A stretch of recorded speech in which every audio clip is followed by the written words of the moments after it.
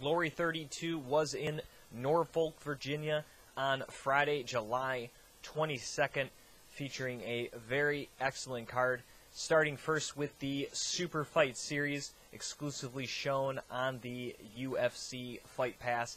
It was kicked off with a special military bout as Smith and Corbin represented the Air Force and the Navy respectively. So it was a special 2-minute round fight, 3 rounds conducted here. And while these guys probably won't continue on with Glory, it was still pretty cool to see the military represented, especially in Virginia, where, of course, Annapolis is not too far away there in Maryland. There are also naval bases, I believe, that part of the coast of Virginia. Maybe I'm wrong on that.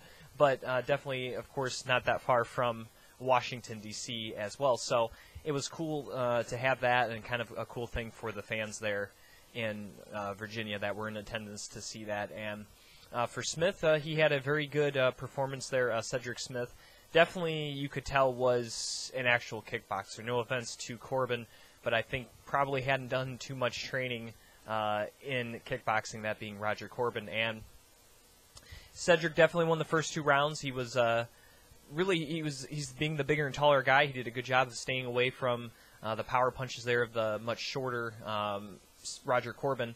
And also, like I said, you could tell was a kickboxer, was able to throw a few kicks the way of Corbin, who didn't really seem apt. I think I remember seeing him throw like 1 kick the whole entire fight. So the 3rd round, though, I think Cedric a little tired, and the forward pressure of Corbin, I think, took him that 3rd round, but it was kind of a little too late there for Corbin, as Cedric Smith was able to come away with the victory there to kick off the Super Fight Series portion of the card.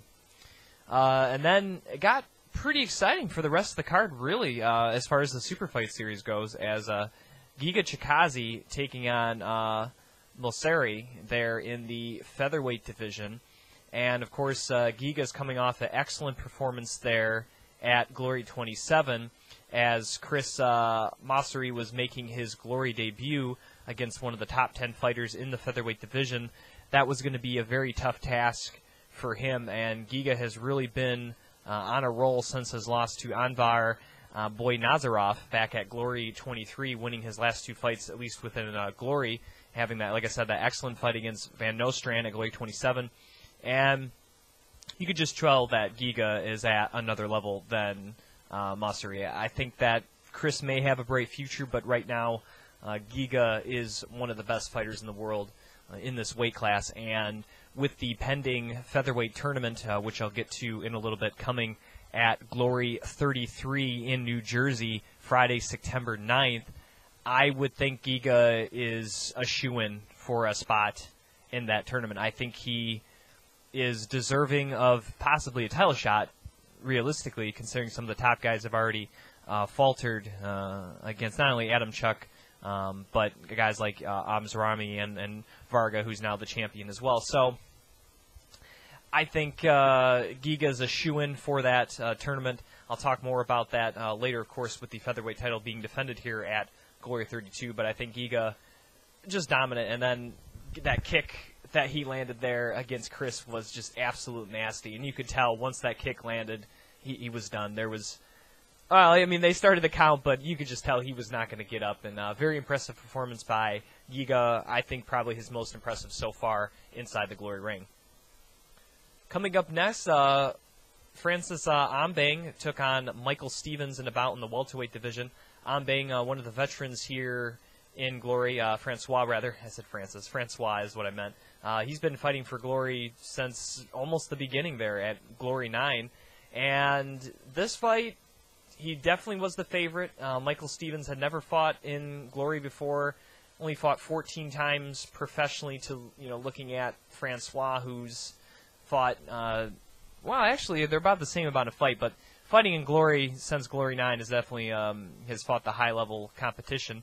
And I thought Francois was really good in rounds 1 and 2. You could tell Stevens very raw, does have potential. I mean, he could take a punch. I think that's definitely there, but you could tell not quite at the level of Ambang. And then in round 3, it seemed like Francois really slowed down. I don't know if it was the forward pressure of Stevens, constantly backpedaling, was the fact that Ambeng threw a lot of shots and Stevens still refused, to go down maybe.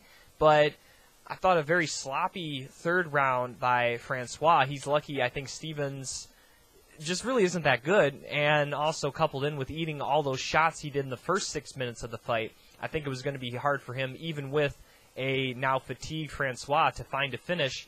And so Ambeng gets the victory, but not very impressive in my opinion. I thought he was a lot better back at Glory 30 in that welterweight contender tournament in both rounds, really. Even going against the final there against Richard Abraham, I thought that was a very close fight. So I thought Stevens is a guy he should have beat pretty easily and ended up struggling. So I think before he gets into any sort of future title contender tournament or guys in the top 10, higher up the top 10, I think he's going to need another lower-ranked guy, because I was not really impressed with his victory here against Stevens. And for Stevens, he's really just got to work on that technique. I mean, he has the part of taking a punch down. That I feel like he definitely has. But he's definitely got to work on that technique, really protect his head more. And, yeah, his forward movement is good, but you got to be able to counter, see shots coming, and cover up a little more. You can't just simply walk through shots and expect that to go well in your career. I mean, Francois Ambeng is a very skilled fighter, and if you're going to want to fight guys as good as him or even better, you can't just simply walk through punches. You're going to have to learn some defense and countering. The next fight of the evening was part of Glory's Super Bantamweight Women's Tournament to crown Glory's first ever female champion. And in this fight, you had Funda Aikalis as she took on Vanessa DeWall. And I didn't really see much from Vanessa, really, other than that first about minute 30 of round one. She then took a very hard hit from Funda, and that's when I think you started to see the blood start trickling down Vanessa's face. And really from that point on, I noticed a very defensive kind of shelled fighter there in the Belgium fighter, Vanessa. And it didn't really seem like she was able to recover. I mean, she landed a few shots here and there, but it seemed like Funda had this fight under control. She was landing some really nice sweet chin music, so to speak, there, especially in round three, that side kick to the head, countering well. All the big impact strikes were from Funda. And Vanessa, to me, just couldn't really recover after that first minute and a half of having the fight go her way. And I wouldn't say it was I'll put it this way. She won this fight. She definitely was the better fighter. But I wouldn't say this was an overly dominant performance by Funda. I think I've seen better performances so far in this tournament. However, I do think the good thing for her is she got out of this fight relatively unscathed, which in a long tournament format like this is a big deal. And she arguably is the most experienced fighter in this tournament. I mean, 29-2 overall career record. So I think that she will be a force to be reckoned with here in the second round. And besides, of course, Tiffany Timebomb, I would consider Funda a very likely candidate to win this thing, and wasn't too surprised by her performance considering that Vanessa hasn't done much overall professional kickboxing. So I think Funda will be good. I'm excited for the next matchup. I believe it will be the last quarterfinal here for the bantamweight tournament, super bantamweight tournament, as Zoya Frostal will be taking on Daniela Graf, and that will be at Glory 33 as part of the Super Fight Series. So I'm not quite sure how the bracket will go moving forward after this. I don't know if they're just going to pick the best matchups or what, but that should be a very good scrap, and I'm really interested in that. And, of course, as fans may remember, I tried to have Zola on about a month ago, so I'm going to retry to get that interview here in the next couple weeks to talk to her now that she officially has her fight day. I think she knew her opponent there in Graf, but wasn't sure when that was going to take place. So very interested in seeing this tournament progress. So far it's been all right. I don't think anyone's been, there hasn't been anything too crazy happening, but Funda definitely won that fight. The next fight here, the Super Fight Series, Anderson Silva took on Haput in a matchup in the heavyweight division. And for Gordon Haput, coming out of Germany, had never fought in Glory before. Solid record coming into the fight at 20-7. He was going to have a tough task trying to take on a guy like Anderson Silva, currently ranked number 5 in the world according to Glory's rankings, and has been fighting for Glory and other top-level organizations for a very long time, compiling a record of 40-14, one draw.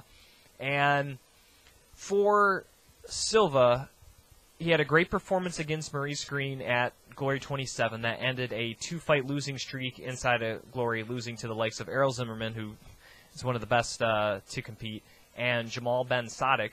And that's coming off of, at the time you can make a case maybe his biggest victory, defeating Sergei Karatanov at Glory 16. Back-to-back losses, come back to defeat Maurice Greene. Then, as part of the tournament there at Glory 29 for a heavyweight title shot, he had a good opening round against Ismail Lant, but then looked really bad in the final 2 rounds as Lant was really able to take over, definitely dominated those last 2 rounds to get the victory. So, for Silva against to most Glory fans, a relatively unknown in Gordon Haput, he kind of needed a good performance to me to reestablish himself in the top 10 of Glory's rankings. And he did that pretty emphatically, as very reminiscent of earlier in the night with Giga Chikaze. Just a great body kick there by Haput, and he just went down. And he kind of went into the corner and kind of slid down, and a little bit of a delayed reaction, but you could tell after that kick that he was not going to be able to continue, and so it goes down as a first-round knockout there for Braddock Silva, who now runs his Glory record even at 6-6, and after the fight ends up getting himself a shot at heavyweight champion Rico Verhoeven. That's going to be at Glory 33 September 9th in New Jersey, and it will serve as the main event on the ESPN portion of the card. Also added Simon Marcus against Jason Wilness will be serving as the main event for the Super Fight Series. And for Silva, a little surprising that he gets the title shot, in my opinion. Now, I know he's been in Glory for a long time, pretty much since the beginning. Glory 2, his first ever Glory fight against Remy Bojanski. And while he's been around for a long time, he's fought some of the best, he's beaten some of the best. The fact that Ismail Lant has a guaranteed title shot, he's already earned it. The fact that he beat Anderson Silva and beat him pretty handily, in my opinion. Also, if you add in the fact that Chi Lewis-Parry, who we'll get to in just a moment, the main event of the Super Fight Series for Glory 32, he actually knocked out Maurice Greene, where Anderson Silva just simply won by decision. So, a little bit surprising to me. Now, as far as I know, Ismail Lant is not hurt. It's possibly a timing thing. Maybe Lant wouldn't have been ready to go for September. I'm not sure, but considering, at least for Glory, he last fought at Glory 29. I know that was a tournament, but you think Lant would be good to go and would want a shot at Rico Verhoeven, the shot that he deserves, the shot that he earned by winning that tournament, fighting 6 rounds in one night. So it's a little unnerving, but if Lant, as far as I know, seems to be okay with it. It seems to be like a timing sort of thing. He just wouldn't have been ready to go. He might have had other commitments, or maybe he did suffer some injuries in that tournament victory. So Anderson Silva gets the shot. He finally gets a shot at the Glory Heavyweight Championship, and he's taking on Rico Verhoeven. Good luck to him. Verhoeven's been awfully dominant. And for Lant and for other contenders in the heavyweight division, Rico Verhoeven already has his next fight booked, as he will now be taking on Badr Hari, former K1 standout champion, tournament runner-up, all that good stuff.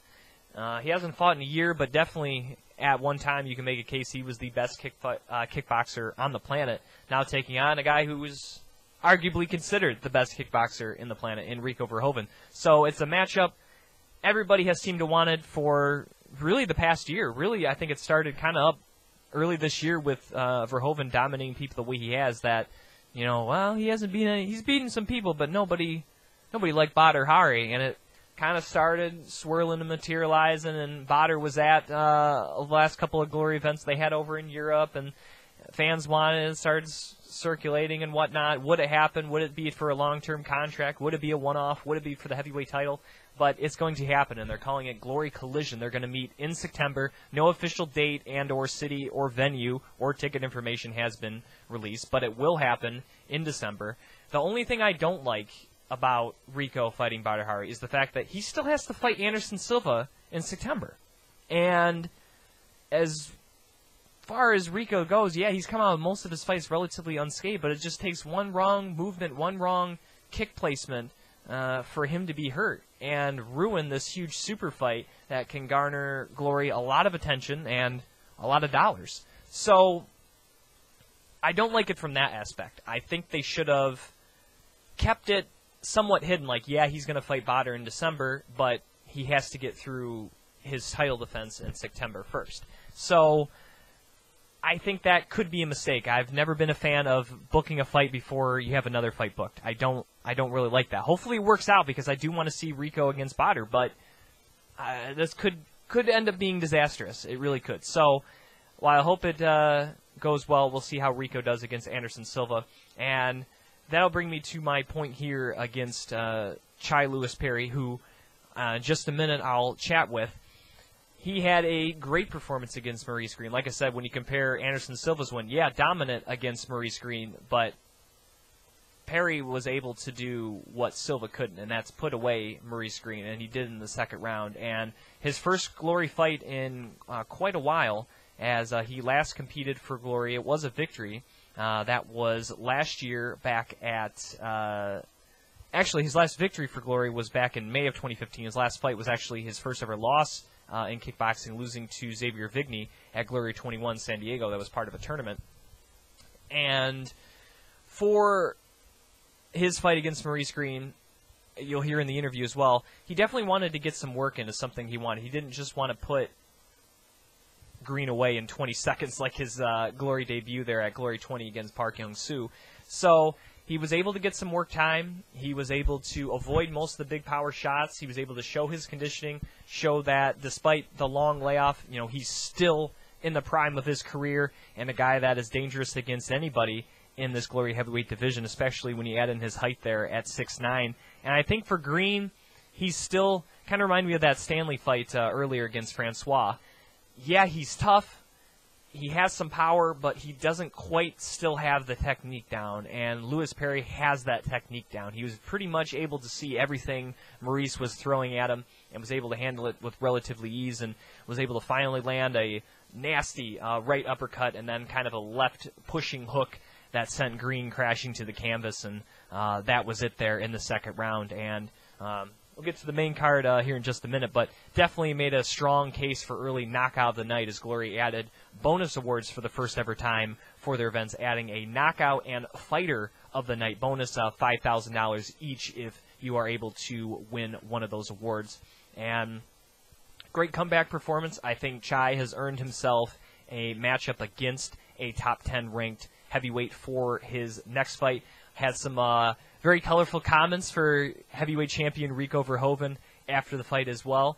And in my interview I'll get to momentarily with him, he named out a few opponents he would like, and possibly a guy he would like to go at again would be Xavier Vigny, another very tall and athletic heavyweight. So I think that would be a tremendous fight if that happens next. So without further ado, here's my interview with Chopper Chi Lewis-Parry.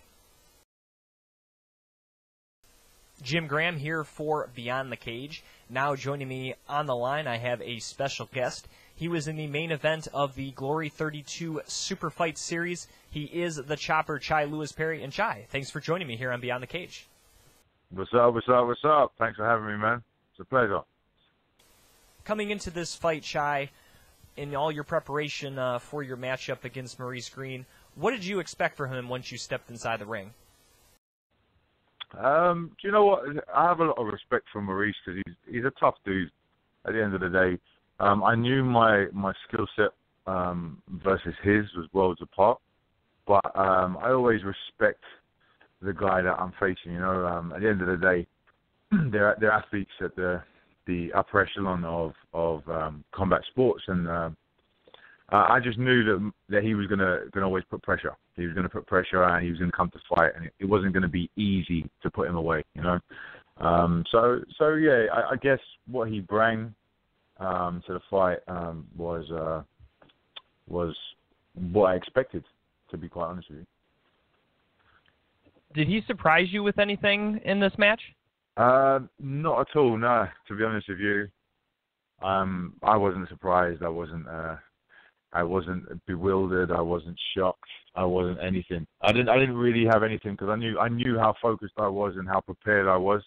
I was very well prepared for this fight. I felt great, and the best asset I feel that I have is probably my mindset. You know, whenever I prepare for a fight, I always make sure I do the best I can so that I don't leave any stone unturned. And I turned over all the stones, all the pebbles, all the rocks for this one. And there was nothing he could do. There was absolutely nothing he could do to win that fight and take that victory away from me. In round number 2, it seemed like Maurice started to slow down a bit. He was ducking his head a lot, trying to land a lot of power overhands against you. And was it pretty easy at that point to step aside, counter, and land that uppercut like you did the one that actually put him away? Well, I mean, as I said, I've said this many times before, you know, I'm very confident in my power. Like, I know that for a heavyweight, you know, a lot of heavyweights, they're big and they just hit hard because they're big. They don't even hit hard, they hit heavy. And, you know, I'm a very quick heavyweight, so I know that my power can put anybody down if I land it. And I believe there was a moment in the first round where I could have finished the fight, but, you know, I've had over a year off, and you know, not through choices of my own, but a year has been taken from me in this sport, and I wanted some ring time. Like, it was important for me to get some ring time, and I'm glad we got to the second. But I knew conditioning would be a factor for him and not for me, so it was good to the second round, you know, be able to keep the pressure on him and really test my cardio conditioning and my pace. So, you know, at the end of it all, apart from the victory, I learned a lot about myself in terms of where I am right now and where I need to go to improve even further. Now, of course, with your victory, you were probably a contender at that point to win one of the bonuses that Glory just announced, Fighter of the Night as well as Knockout of the Night. And then later on, you had Hammerlane with his first round knockout there in just 20 seconds over Thompson in the light heavyweight tournament. He did get that award, but do you think that was the right choice, or you still think your uppercut was good enough? No, I mean, yeah, his knockout was good. The crowd loved it. It was fast. So I can agree with the knockout of the night one, but I don't agree with the fighter of the night, because the first fight he just landed, you know, he landed that quick punch in the first exchange. It wasn't a fight. The second fight he stopped his guy, but his performance wasn't better than my performance. So I'm happy for him, you know. I'm happy for any fighter that gets the bonuses, because you know, it's not we're not all walking around with Donald Trump money. So these bonuses help our individual lives. But I definitely could have got fighter of the night, because, you know, I always put on a show. Win or lose in a fight, I go out there to fight, you know, and I'm on my shield and I'm ready to do whatever. So I definitely feel like I won that one, fighter of the night. But I guess, you know, the powers that be saw differently, so it's whatever. It doesn't matter. It's only $5,000. That's all I'm gonna say. It's only $5,000. I can dig some holes and make $5,000 in a month. Ain't a biggie. Do you feel like these bonuses are kind of like a long time coming? Are you glad that they're finally something like this is instituted for Glory? Definitely, yeah. I mean, if we're going to backdate, then I'm owed 2 bonuses before for knockout, because I definitely got knockout of the night in Dubai, and I definitely got knockout of the night in San Diego. So maybe I'll reach out to the guys who try and backdate it. But yeah, I think the fighters should be rewarded. You know, it's not like they're big, huge, out of pocket rewards. It's just a nice little liner for guys, because we do put a lot of time in. Every professional athlete puts in the time You know, how many man hours go into preparing for a fight that lasts maximum of 9 minutes? You know, it's insane. So those little rewards, they help. It helps you have a really good layoff, and you know, with kickboxing, a lot of guys just turn around and fight again straight away. When they do have that week off, 2 weeks off or whatever, they can have a really nice holiday with the family, you know. Now, since your layoff, this is the first time you've competed for Glory since the new Fight Pass deal is in place. Of course, your fight headline, the Fight Pass portion. What do you think about the deal with Glory being shown on Fight Pass for the Super Fight Series? I think it's brilliant. You know, obviously the audience that the UFC has is gargantuan on a global scale, and it's what the sport needs, because, you know, kickboxing back in the day when you had K1, I mean, it was insane. The sport was insane, and right now it's on a better global stage with a wider audience, a more educated audience. So Fight Pass is just going to help Glory skyrocket. I think you're going to see some amazing things with Glory, and the development of its athletes as well. Because, like I say, kickboxing is one of the most exciting sports you could watch. It's non-stop action, especially the K1 Glory rules. So you're going to see spectacular finishes, and you're going to see. I mean, they're going to have to be devastating because of these 10-ounce gloves and not these 4-ounce ones. With the 10-ounce gloves, you know, guys are really putting in work and they're hitting hard. They must be hitting hard to be knocking guys out with those gloves on. So I think nothing but good can come from the Fight Pass deal. Now, of course, after the fight, you called out Rico Verhoeven, and I think with your performance overall in Glory, not just your win there over Greene, I think he had a strong case for a possible shot at the Glory heavyweight champion.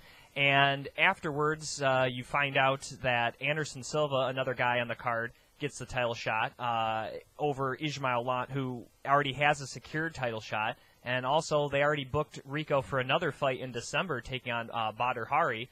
Is that crazy that you go from possibly getting a shot at the champion, now the champion's booked for the next 6 months with 2 fights? Do you know what? It's business at the end of the day, isn't it? You know, the one thing I cannot argue is Anderson Silva. I can't argue with that at all. I'd love to step in if there was an injury. You know, if Anderson couldn't make the fight or whatever, I'd take that last minute.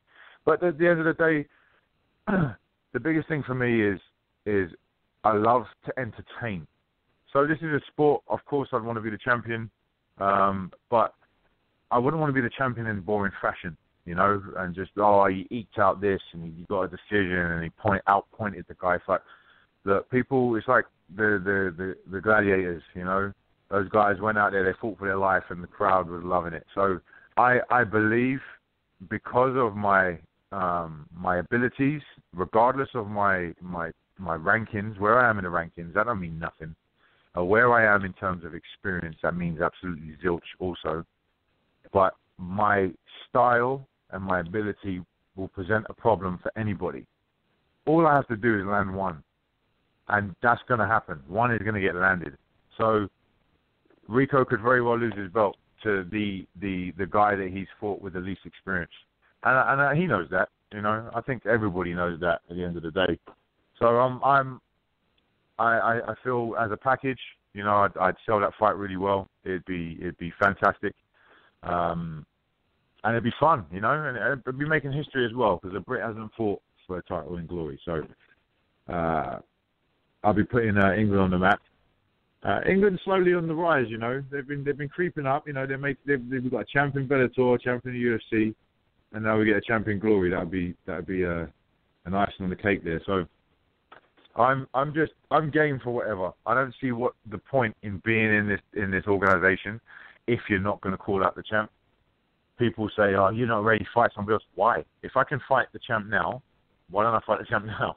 And then I'll fight the other guys if I lose, or when they get a defense, you know. But I don't understand that when people say, no, you're not ready to fight the champ. It's like, well, I'm here. I'm willing to do it, so why not do it, you know?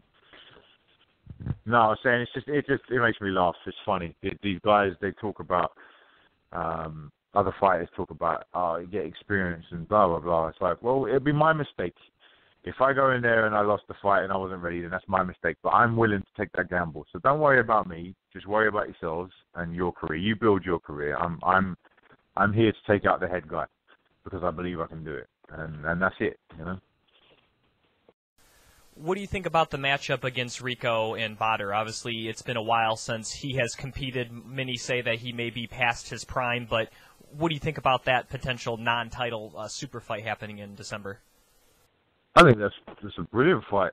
I mean, it's like the circus fights that everyone, you know, you go to the circus and you go watch two giants fight. It's a spectacle for the fans. That's a real fans. That's a fighters fans fight. You know, the guys that are fighters and they're fans of the sport also. But I think that's it'd be fun to see.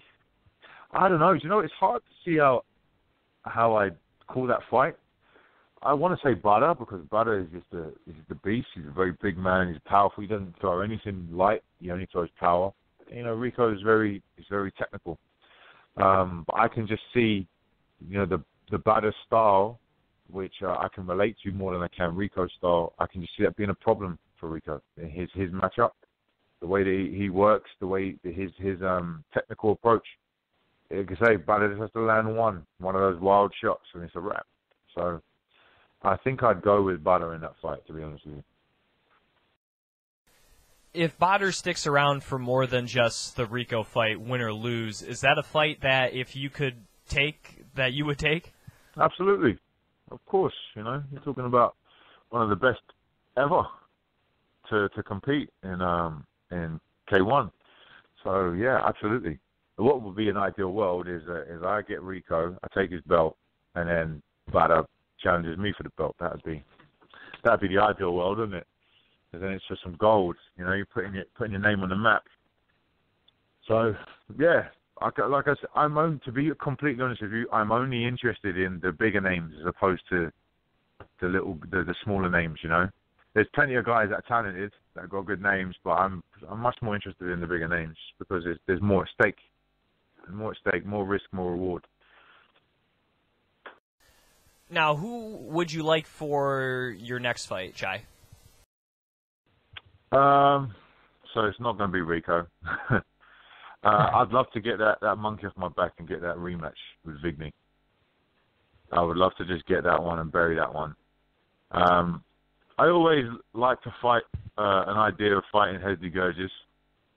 Oh, I like Hesdy's style. You know, he's a big dude. Kind of looks like me. It'd be weird. It'd be like fighting my reflection. So, yeah, I've always liked that fight. But yeah, I think Vigny is just someone that I need to get back. I owe him. I owe him one. Now, besides kickboxing, you have also done some mixed martial arts, compiling an undefeated record in MMA as well, 6-0 with the no contest. Your last fight was back in July of 2014. Is there any immediate plans to do another MMA match, or are you sticking with kickboxing for right now?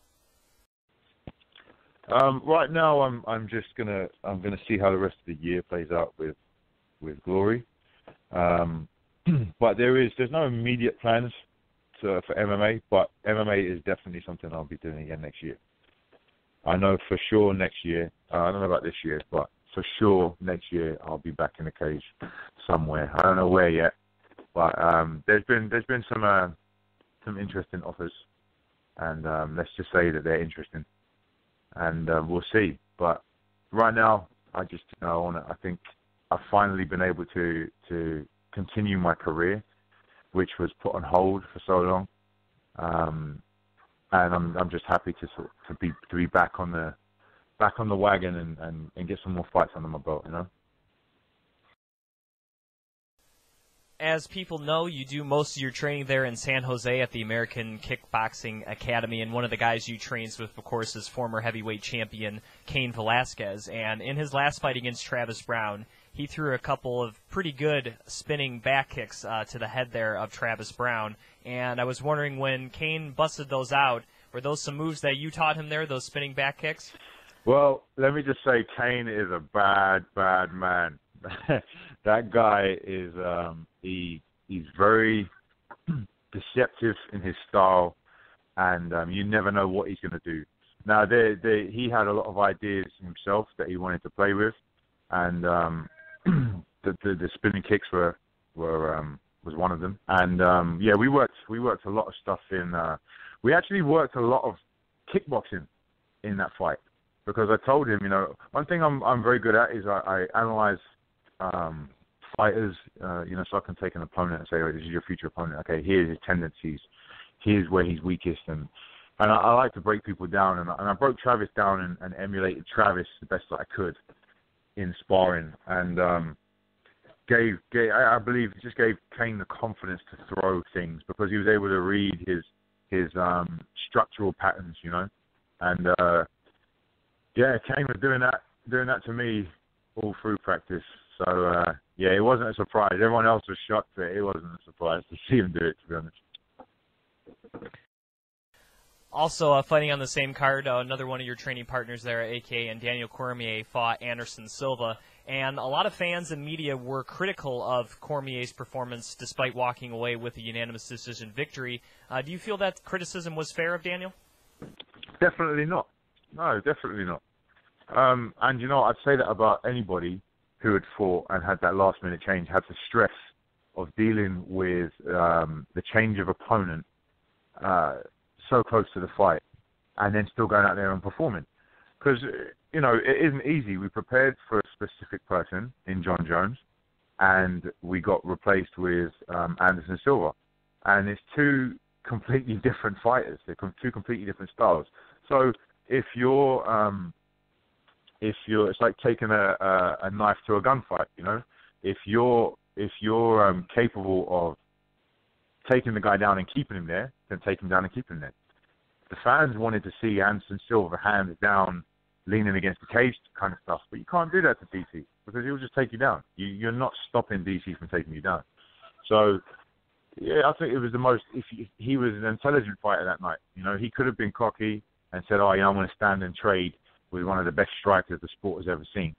Or, I'm going to take him down and I'm going to dominate him. And that's exactly what he did. He dominated the greatest of all time in Anderson Silva. So I think you got to congratulate the guy, to take that fight, that change in such short notice and deal with all of the stress and then completely change the game plan. Then I think you can do nothing but commend him. Now, of course, you just fought here last week for Glory 32, got out relatively unscathed. How quickly would you like to be back inside the Glory ring? ASAP. I would like to try and get on that New Jersey card if possible.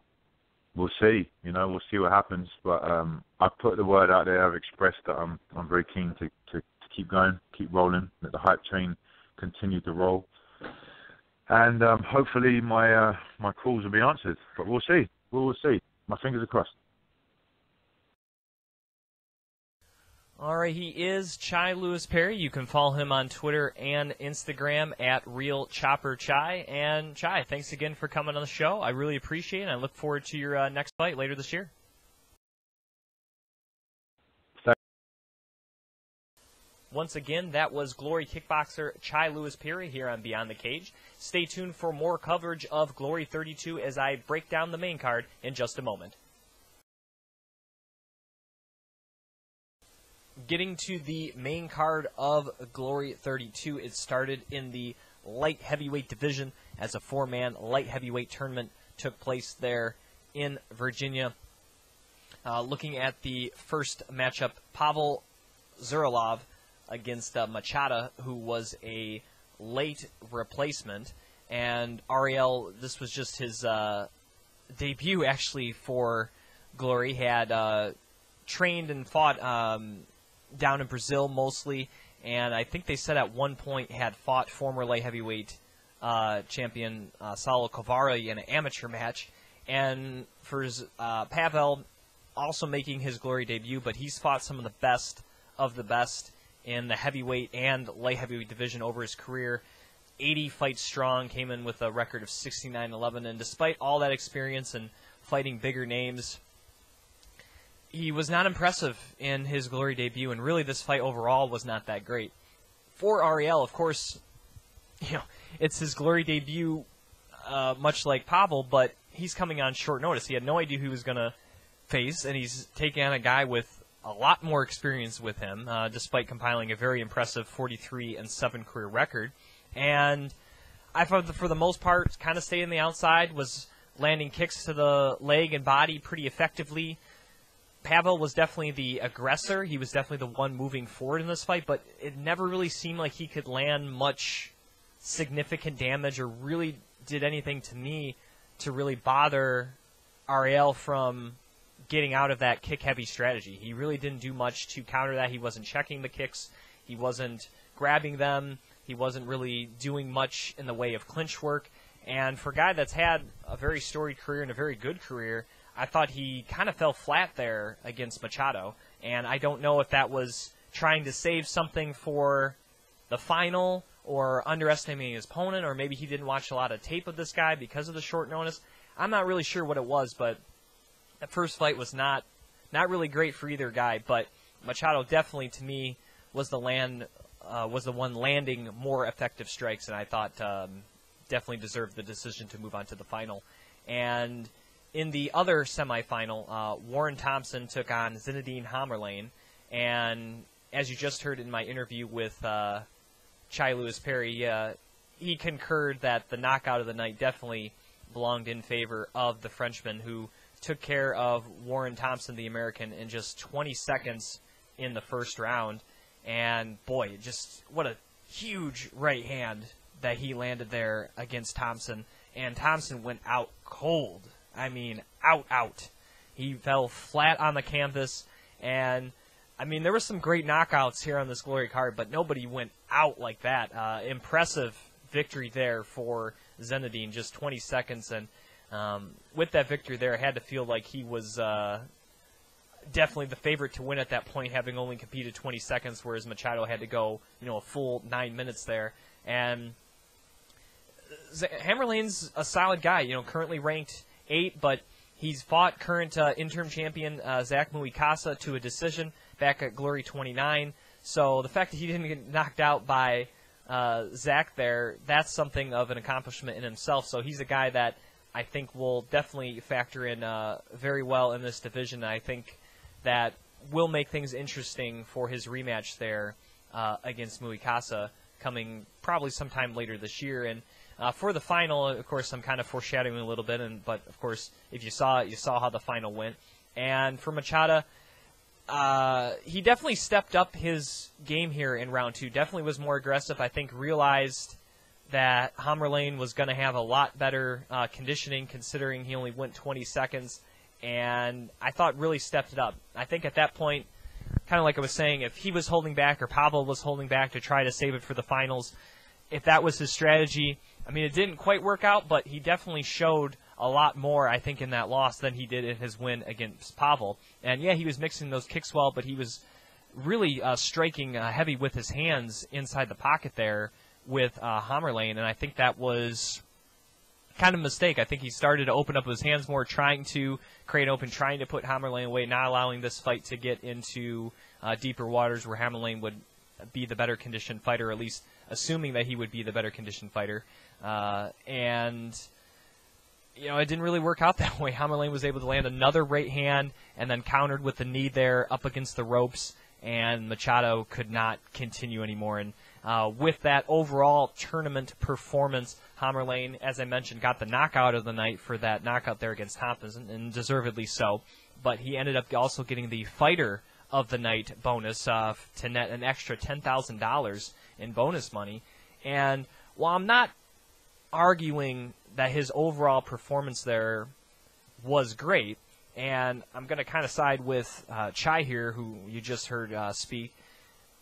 Yeah, he caught the guy with the right hand coming in sooner, but I think the overall performance you maybe could have gave to Chai, to Anderson Silva, or I think even to Giga. I think all of those were deserving of the fighter.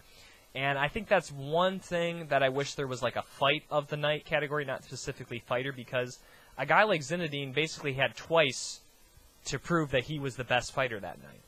And I think tournaments, which are almost always happening at some point on a Glory card, whether it be the Super Fight Series or the main card now on ESPN3. Those guys are going to have a huge advantage being able to fight a potential 18 minutes in one night. So I'd like to see a third category of fight of the night added as well, so that way someone that maybe was on the losing end but still put up a good performance, still made it exciting, I think gets some extra bonus money as well. So maybe something to consider, but overall I do like the bonuses. I think it's great they have them. I'm surprised it took 31 events before bonuses happened, but I think it's deserved, and I can't argue too much with Hammerlane, but I could kind of see that he had a little bit of advantage being able to fight twice in one night. But congrats to him on his tournament victory there in Glory 32, and I think a rematch against Zach Muikasa will be very excellent, and I probably expect that I would consider maybe Glory's next event for October or maybe their November event, as Muikasa didn't really take much damage in his first-round knockout win to become the interim champion at Glory's last event there for Glory 31. So excited for that, possibly Glory 34 or Glory 35. Looking at the co-main event of the evening there, as Colette took on Myron Dennis, and this was a awesome bout. And if they had a fight of the night, I think I would have gave it to this matchup here between two Americans there, in Myron Dennis and Brian Colette. Early on, I thought Dennis was definitely doing a good job. He was definitely pushing the pace. It seemed like Colette was countering, having a little trouble. And then Colette, I think, landed a head kick, if I'm not mistaken, that really seemed to rattle Dennis, and he ended the first round strong, did Colette. And that round could have went either way. I think the early overall pressure there by Dennis probably would have gave him the first round there. But then in rounds 2 and 3, I think Dennis never really recovered from that kick. And while coming forward and being aggressive, Colette did a really good job of countering and avoiding a lot of those big shots that Dennis is capable of throwing. And I thought just did a very tactical job while avoiding shots and landing big shots himself. And for Dennis, man, he's tough for hanging in there. He definitely took some shots. And, you know, he got his rematch here about not quite a year, a little over a year against Colette there. Wasn't able to do it, but put on a heck of a performance.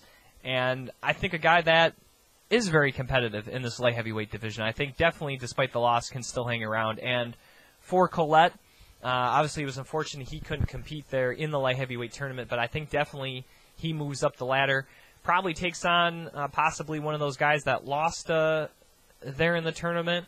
Maybe a Manny Mancha, maybe a Morad Bouzidi, maybe a Salo Calvari, maybe a Gohan Saki. I mean, there's several guys that he can take on and I think would be good, but I wouldn't be surprised if Colette gets a bigger time opponent for his next fight and may only be 1 or 2 away from a shot at the light heavyweight championship, of course, if he wins. The main event of the evening there for Glory 32 was for the featherweight championship, a rematch between Sergey Adamchuk and Gabriel Varga.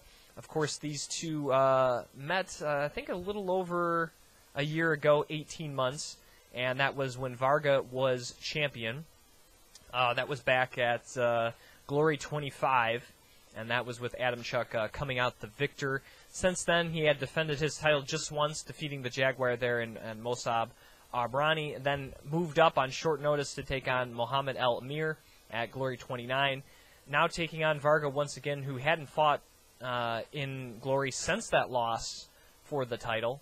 And talking after the fight with Todd Grisham, he kind of said that once he became champion, he kind of lost his motivation to fight. You know, considering he had beat the top, you know, he had beaten guys like Shane Oblonsky, like the Jaguar Amrani, and had really been dominant in Glory, you know, winning tournaments, and was able to, you know, come up short the first time, you know.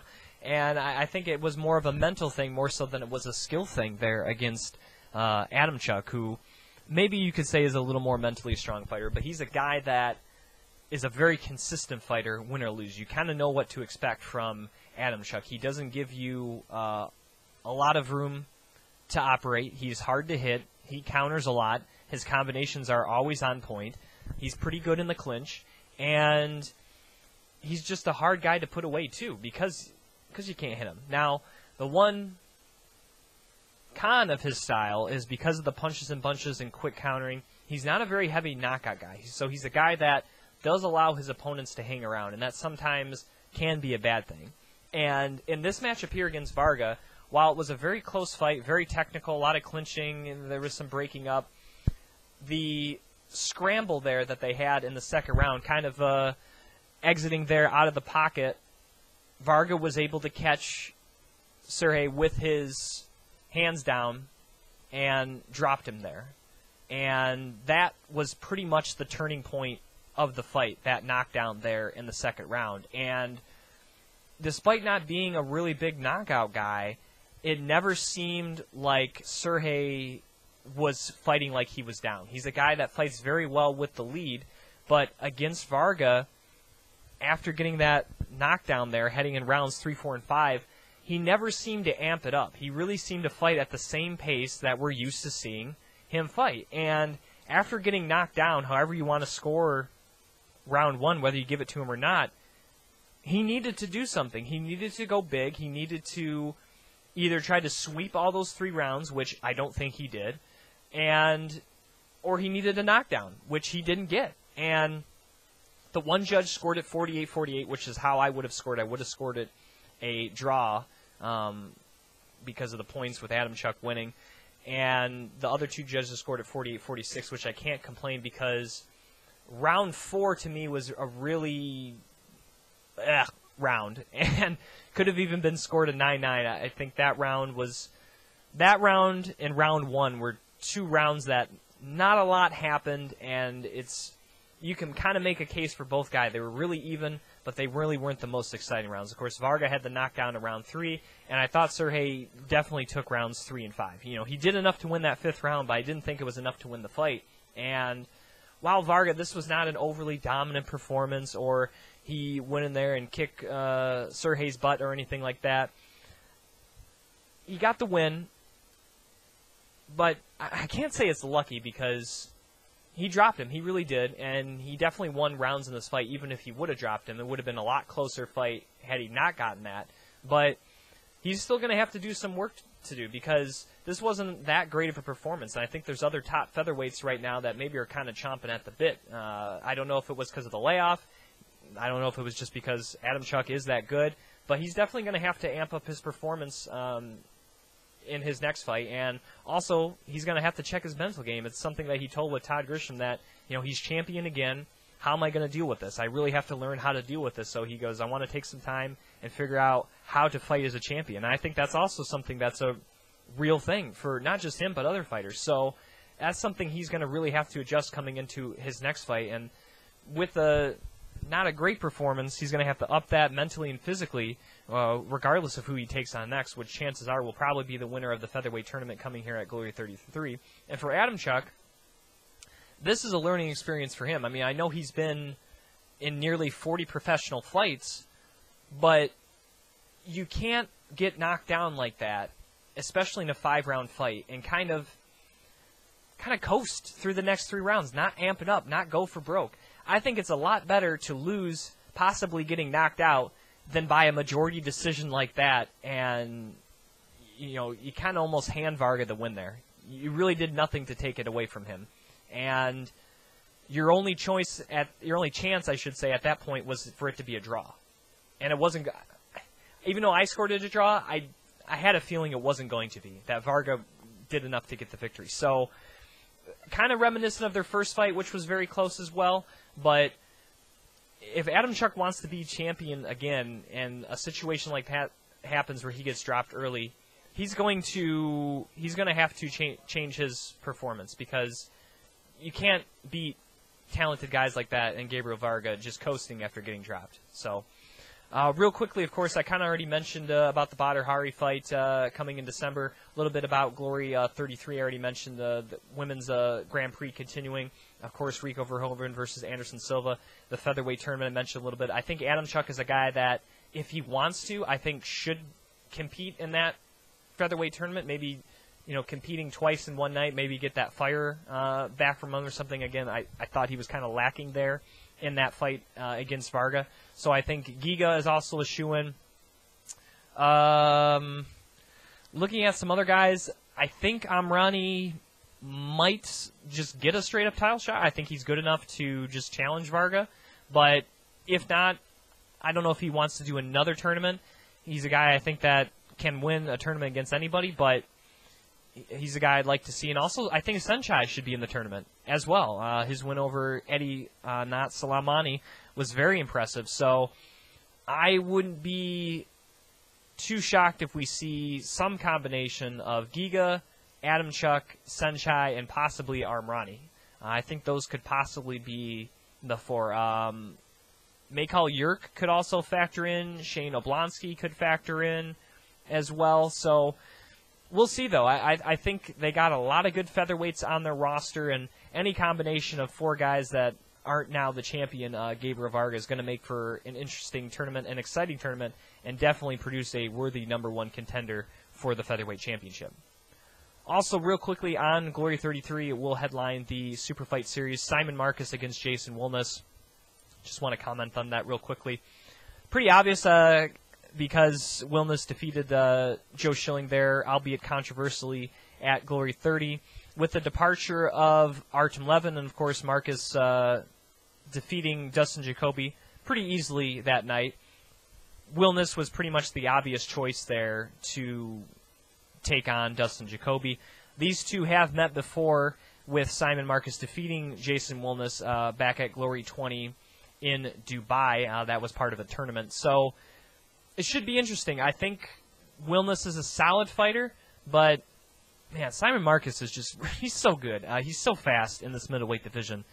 So it should be interesting, because I would say Wilness is a little more powerful, a little bigger of a guy, but that usually has not seemed to phase Simon Marcus, not only in Glory, but in other organizations. But definitely a great fight, I think, and really the only fight to make for Glory's middleweight division. And I think it's an excellent fight to headline the Super Fight Series for Glory on the UFC Fight Pass. So once again, I am Jim Graham. Thank you for listening to another edition of Beyond the Cage. You can follow me on Twitter at Jim Graham. You can like Beyond the Cage on Facebook, facebook.com/Beyond the Cage podcast.